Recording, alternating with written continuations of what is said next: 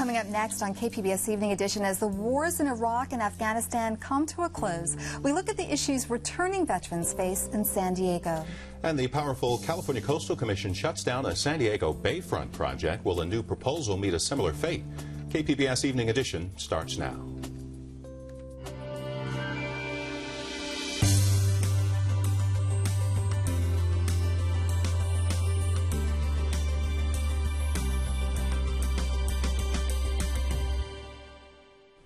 Good evening. Thanks for joining us. I'm Amita Sharma, in for Joanne Farian. And I'm Dwayne Brown. San Diegans marked Veterans Day by attending various events around the county honoring vets in the military. The biggest by far was on the USS Carl Vinson. The first ever Carrier Classic basketball game is just wrapping up aboard the Carl Vinson here on San Diego Bay. President Obama and the First Lady joined about 7,000 other spectators, most of them sailors and Marines. The Veterans Day contest was between Michigan State and North Carolina. The nationally televised game was a special treat for sailors from the Vinson, recently back from a 6-month deployment. Even Mother Nature smiled on the spectacular event, stalling a storm heading our way. The 25th annual San Diego Veterans Day Parade kicked off this morning along Pacific Highway in downtown San Diego. The parade commemorated the 20th anniversary of Desert Shield and Desert Storm. Gay and lesbian veterans openly marched in the parade for the first time today, this following the recent repeal of Don't Ask, Don't Tell. Evelyn Thomas, a Desert Storm veteran, was at the parade to show her support.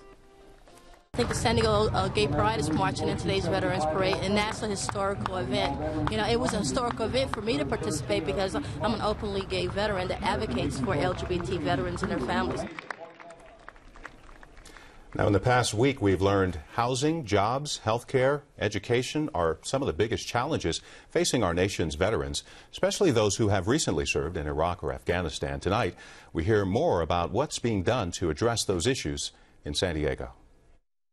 On the streets of San Diego, it's estimated 1 out of 4 homeless people are military veterans. I think that the veteran homeless issue is going to continue to grow, mostly because of the influx of returning Operation Enduring Freedom and Operation Iraqi Freedom veterans. San Diego's high cost of living and lack of affordable housing have made the situation even more severe. Today we're here with the California Community and Housing Development in a partnership to roll out our program to assist veterans in housing. The second in charge of the Veterans Administration in Washington was in San Diego this week. He talked about the dismal jobs picture for young vets, mostly in their 20s. The unemployment rate for them, more than double the national average of 9%. He says to compete in the civilian world, for many of them, it will require them to re-educate themselves, to take what they've learned about teamwork, about discipline, about applying the values that they've lived in the service, and then learning a new skill, whether that's a trade or going to a 2-year college or a 4-year college. And fortunately, we have something called the GI Bill, which will help pay for college to any private or public university in America. Another growing problem is the rate of suicide among Iraq and Afghanistan vets. About 5,000 are receiving some form of medical care at the VA San Diego healthcare system. Many of them are young people that don't really know what's going on. This is all new to them. So just meeting them at their level and providing to them what they're capable of at the moment is what we try to do. Counselors here say there are many signs you can look for when a person might be suicidal, including problems with family members, drastic changes in behavior, and sometimes a certain situation can trigger it. San Diego will need another $12.2 million annually to pay for maintenance over the next 5 years. That's in addition to the $31.8 million that Mayor Jerry Sanders has in his financial outlook. This conclusion from the city's independent budget analyst means deeper deficits in the first 4 years and a smaller than expected surplus in the final year. The city must whittle down a backlog of capital projects totaling $840 million. The city of San Diego is poised for yet another marketing deal with a private company. This one for vending machines could bring the city as much as $870,000 over the next 5 years. The agreement with Rainbow Vending would generate ad revenue from machines at city facilities. The company will be allowed to call itself San Diego's official beverage vending partner and place its logo on the city's website. Recently approved deals have Toyota providing lifeguard vehicles and Sprint providing cell phones. National Weather Service says high surf is hitting San Diego beaches, especially those facing south. Forecasters expect sets of 10 to 12 feet tonight with strong rip currents through tomorrow morning. Conditions could be dangerous, especially since beaches have relatively few lifeguards this time of year. The high surf advisory expires at 10 tomorrow morning. And a few minutes ago, we told you about some of the issues facing military veterans, especially those returning from Iraq and Afghanistan. Amitha continues the discussion with a recap of some of the week's top stories at the Evening Edition Roundtable.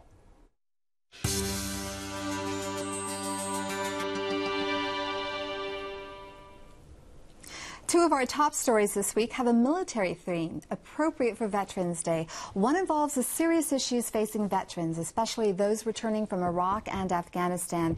The other is a new proposal for a Veterans Park on Navy Pier. Roger Showley from the San Diego Union-Tribune and Tony Perry, San Diego Bureau Chief for the Los Angeles Times, are my guests this evening. Tony, Roger, welcome. Tony, let's start with you. President Obama flew in today for the big game on the USS Vinson. Symbolically, how big of a deal is this for the Navy and for vets? I think it's a great thing for Navy, vets, San Diego, the President of the United States, college and professional basketball. This game, first game on a flat top, on an aircraft carrier, an architectural marvel, really. I think that they built those stands right there on the carrier, and the President of the United States is a big basketball fan, so he came out here and as part of a Veterans Day celebration, and we're all going to have fun, and the weather cooperated. There had been talk the game would get rained out. That has not occurred. Rain maybe midnight or early tomorrow, but not tonight. Beautiful game under a beautiful sky, and a great diversion from some more grim news, but also a way to celebrate and honor what this day is, which is Veterans Day. Is this going to happen, is this a one-shot thing, or do you think it'll happen again?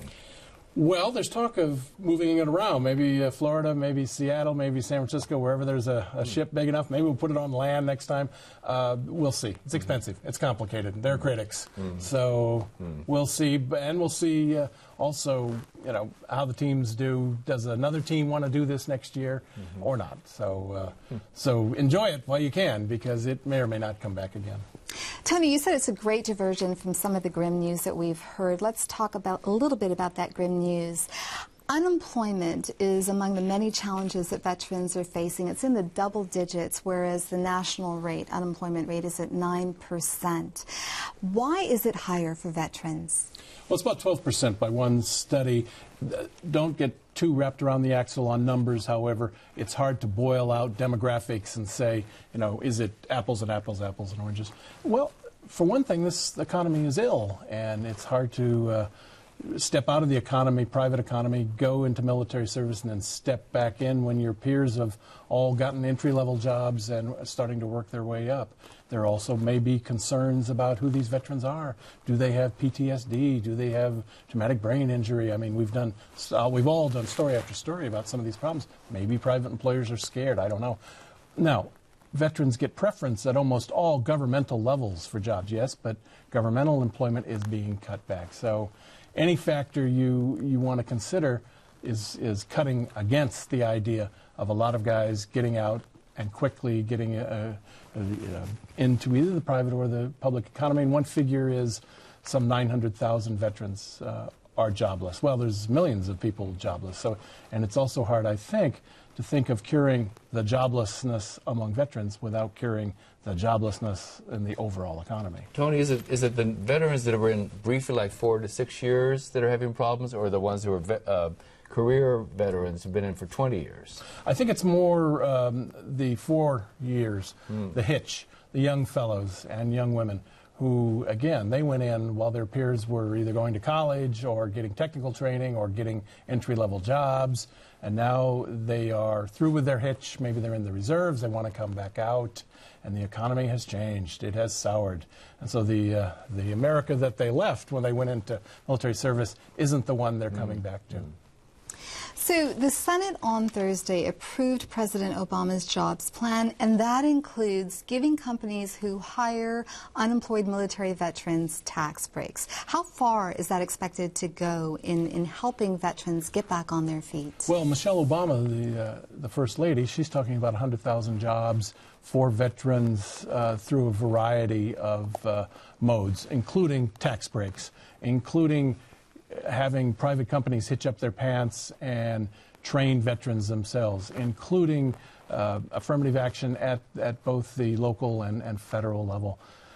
It's going to be tough. It's really going to be tough. All this has been tried before, by the way. We're not reinventing the wheel here. Affirmative action is real. Tax breaks have been used before.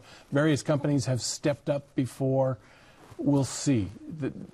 Again, the overarching factor is the overall economy is sick and not getting better quickly.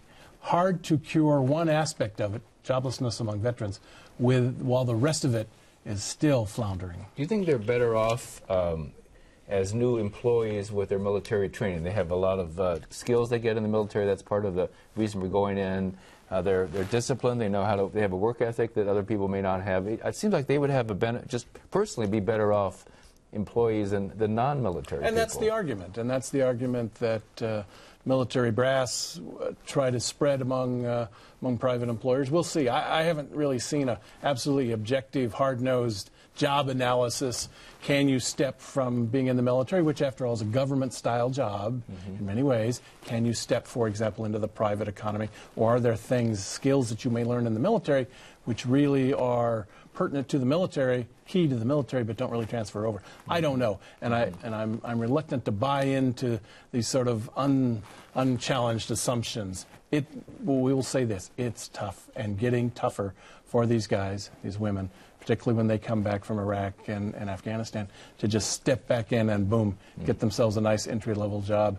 There isn't much call for an infantry grunt in the private economy. There isn't much call for a lot of the skills that they have picked up. They may have picked up work habits and discipline, as you say, but the specific skills, and a lot of companies, they want you skilled the day you arrive. They're not into training you. That's one of the things that the President's program would do, encourage and underwrite much of the training going on in private companies so that a veteran who may not have the exact training that, I don't know, name it, FedEx, IBM, whatever, needs, he can get trained that way rather than being turned down by, hey, you don't have those skills, we'll hire 3 other people who didn't serve who do have those skills. I want to jump in here really quickly and talk about military cuts.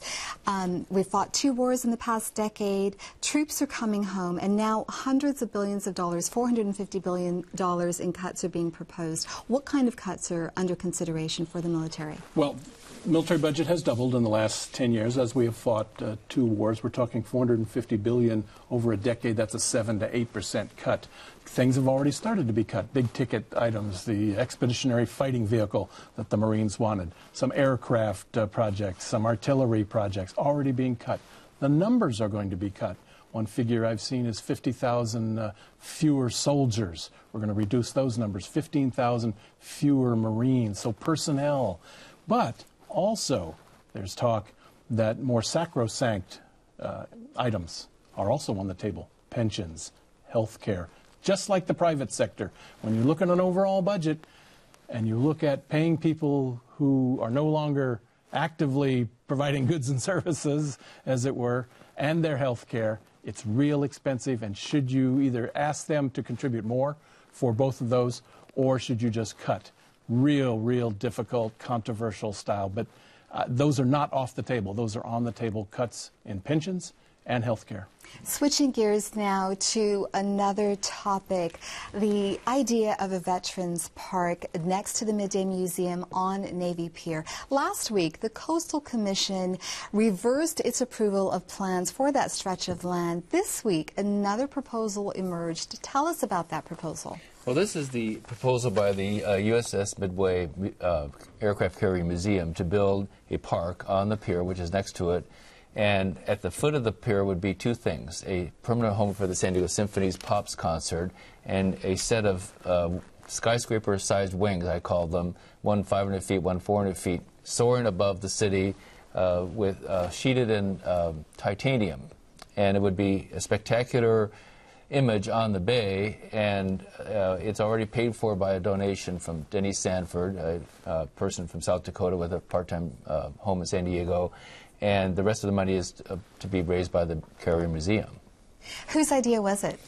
Well, the idea was Mahlon Burnham, a businessman, philanthropist, civic leader for many years in San Diego, and he, for years, has been wanting to have the equivalent of the Sydney Opera House in San Diego, a beautiful sculpture that we would see. It would be in all the postcards, it would be in all the architecture books. It would be San Diego's Valentine to the world, saying, look at us, we have this fabulous piece of beautiful art. Come see it in person. What's the chances the Coastal Commission will buy off on this? Anything that looks to block views, be it Oceanside or San Diego, gets their thumbs down. How are they going to go with these titanium sails? I don't think the sails are the big issue for them. It'll be this park. The park is proposed on top of the parking lot that's there now, so it'll be about 20 feet into the air, and if you're standing on Harbor Drive, you won't be able to see the bay because it'll be this platform on top of the parking lot. So I think they may kill the idea at the outset, saying, no, we won't allow you to build this platform. And the alternative argument is that if you want parking on the waterfront to serve thousands of people coming to the Midway, which is a very popular, most popular aircraft carrier museum in the country, we've got to provide parking. There's nowhere else to put it. This is a good compromise. So they're going to have to weigh the pros and cons. How's the public going to take it? Well, we've done an informal, unscientific poll on the newspaper's website, uniontrip.com. You can vote until next Saturday, whether you like it or not. And so far, we've gotten about 1,600 votes. How does that compare to other polls? Well, it's probably bigger than most. And what's surprising to me is that exactly 50%, every single day I have to look at this, or a few hours, is exactly 50% pro and con. Some very, very heated comments from people who love it or they think it's the worst thing we've ever seen. What are some of the comments that you're hearing? And by the way, you can also register your opinions on our website. So we'll have the two polls together. Right. So what sorts of comments are you hearing? Well, there's some comments about the money should be spent for something else, or this is the wrong design, or it's too big, or it shouldn't be one philanthropist thing for San Diego, which there should be more public input as to what it should be. Some people just don't like the design period, and it reminds me of arguments 100 years ago or more of the Eiffel Tower or the Washington Monument before that, or any number of icons we take for granted on the world scene have gone through debates like this all the time. So we shouldn't be surprised that it's controversial. It's good to have controversy. I think the question will be, does San Diego need an icon? Or do we need some other image like this? And that'll be the central question. Very quickly, what's next for the design plan? There's going to be 3 public meetings starting at the end of the month by the museum is going to hold where people can talk about it. And on December 13th, the Port District Board will come back together and decide whether they want to endorse it or move it forward and put it part of their master plan amendment for the whole Embarcadero. Gentlemen, thank you so much for speaking to me today. Pleasure. Coming up next, the story of a San Diego man who trains birds of prey to keep other birds like seagulls and starlings away from landfills and from tourists at the Hotel Del. This is KPBS Evening Edition.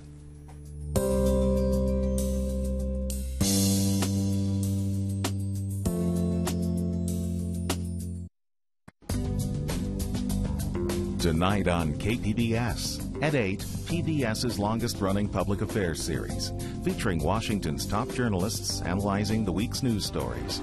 Washington Week. Then at 8:30, broadcast media and the web unite with input from an engaged audience on Need to Know. And at 9, American Masters on the PBS Arts Festival features Bill T. Jones. That's all tonight on KPBS. I'm Judy Woodruff on the next News Hour, finding jobs for veterans, protecting against pneumonia in Nicaragua, plus Shields and Brooks. That's Friday on the PBS News Hour.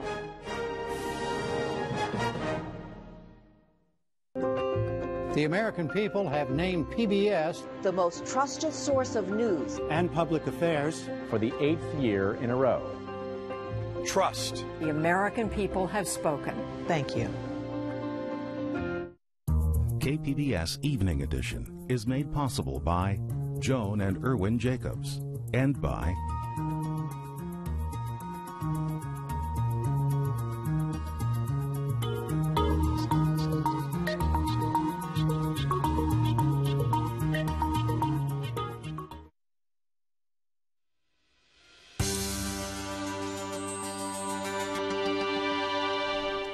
For years, the Hotel del Coronado has had to deal with seagulls stealing food from its guests. This year, they tried a unique approach to solving the problem. KPBS Arts and Culture reporter Beth Accomando shows us what a modern falconer has done to help the hotel. If the skies above the Hotel del Coronado are clear of birds, then Jorge Herrera is doing his job. A wild gull living off of Del Coronado food is a very lucky bird and very fortunate. So all we're doing is just scaring them, intimidating them. What George does is he brings in his birds, sets them up here on our Windsor lawn. Then he will walk around the property. What it does is obviously they're birds of prey, so they frighten the other smaller birds and the seagulls. Herrera provides bird abatement services through his company, Falconry. He keeps the pest birds under control by bringing in what he calls his squadron of natural predators. I want the gulls to be scared, intimidated, and not want to be around the presence of a natural predator. And by doing so, we keep them from coming in and stealing food. I want to overload their senses. I call it a freak out. I want to freak them out. They see the wolves of the sky, sharks of the sky. They clear out. There's good reason for the smaller birds to freak out. Hawks and falcons, like the ones Herrera brings, can be lethal to other birds, says Safari Park's Kim Caldwell, whose favorite bird of prey is a peregrine falcon named Java. They are the fastest animal in the world. In a hunting dive, peregrines have been clocked at speeds in excess of 240 miles per hour. So the speed is just phenomenal. So they are designed for high-speed pursuit. And the one thing that really holds the falcon above all these other raptors is the fact that they almost exclusively take prey from the air. But Herrera doesn't have to do much more than show up to scare the gulls. The simple tactic of walking around with his hawk on a perch or doing short flights is enough to flush the pesky birds away. It's an easy job for his predators. They pretty much lounge out here. They get some sun, some nice cool ocean breeze. I'll mist them with a spray bottle or have bath pans out for them. Very minimal activity because they don't have to be up in the air the whole time to get the effect. But the seagulls don't abandon the hotel easily. When Herrera brings out his hawk, the gulls first respond by increasing their numbers. So what they're trying to do is intimidate her in numbers. So they're making a ruckus. With that ruckus also, you'll notice that there was gulls on the sand on the beach. They cleared out of the area. They heard the others calling out that there's a predator in the area, warning call, so they started clearing out because their instinct is survival of the fittest. Fight or flight, they're going to clear out. The gulls also proved to be smart. They learn Herrera's schedule and hang out at the hotel on his days off. He's a little smarter than the birds, so he does outsmart them. But they know him, so that's comical. All these birds are a lot smarter than most people give them credit for.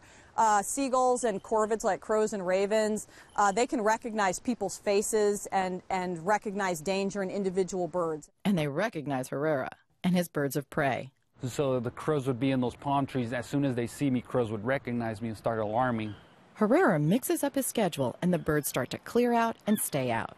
Herrera may scare gulls away, but he attracts hotel guests. Here, we'll put it right here. Oh, yeah, look at the bird. They want to snap pictures and learn more about the birds. They do recognize me, but they're not affectionate like a cat or a dog. It's all just, they're comfortable, they recognize you, and they tolerate you because they're still wild.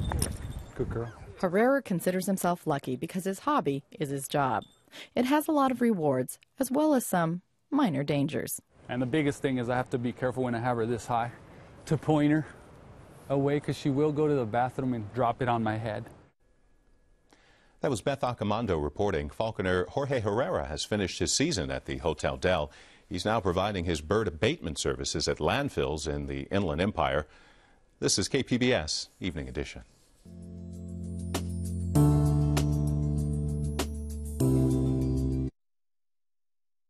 Looking for something fresh? How fresh? How about a new sleuth for the 21st century? The name's Sherlock Holmes. And Dr. Watson. You get off on this, you enjoy it. What is it like in your funny little brains? It must be so boring. Sherlock. Sunday at 9 on KPBS. Throughout its 50-year history, KPBS's news and public affairs programs have challenged conventional thinking. We're investigating issues before they reach a crisis. Our world is much more than just today's headlines, and KPBS helps all of us explore what's next so that we can take action now.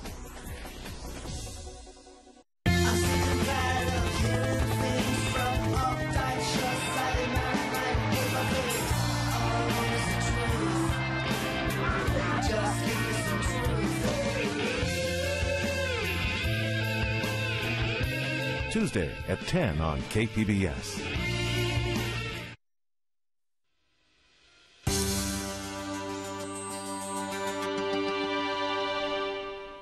Welcome back to the Public Square on KPBS Evening Edition. Tonight, we want to hear from you about your concerns over the widening gap between the rich and poor in the U.S. National polls show a majority of Americans are worried about the wealth gap, and many believe that the hallmark of America's founding principles, the opportunity for upward mobility, is crumbling.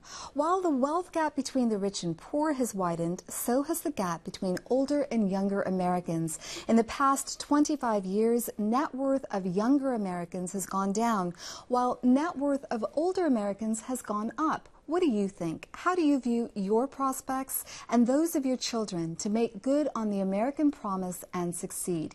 You can help us cover the story by joining our Public Insight Network. Go to kpbs.org/pin to share your story. Next week, we bring you a special series on aging in San Diego. At the beginning of the year, the oldest members of the baby boom generation turned 65. Baby boomers now make up 26% of the U.S. population. That means 10,000 baby boomers will turn 65 each day for the next 2 decades. In our series, we'll explore what that means for the San Diego community, from working past retirement to living alone, from learning music to making difficult decisions about end-of-life care. What it means to grow old right here in San Diego. Our series starts on Monday. And now, here's Dwayne with a recap of tonight's top stories. The first ever college basketball game on an active military vessel is just wrapping up in San Diego Bay. The Carrier Classic drew about 7,000 spectators, including President Obama and the First Lady. It was also a treat for the crew of the USS Carl Vinson on this Veterans Day. They recently returned home after a 6-month deployment. San Diego is on the verge of a marketing deal with Rainbow Vending. The company will share hundreds of thousands of dollars in ad revenue and sales. The vending machines will be placed at city facilities. The city of San Diego will have to come up with more money for street maintenance. San Diego's independent budget analyst says its projection for the next 5 years is more than $12 million short. You can watch and comment on any of the stories you saw tonight on our website, kpbs.org/evening edition. Thanks so much for joining us. You have a great weekend. We leave you with a look at the forecast and some rain headed our way.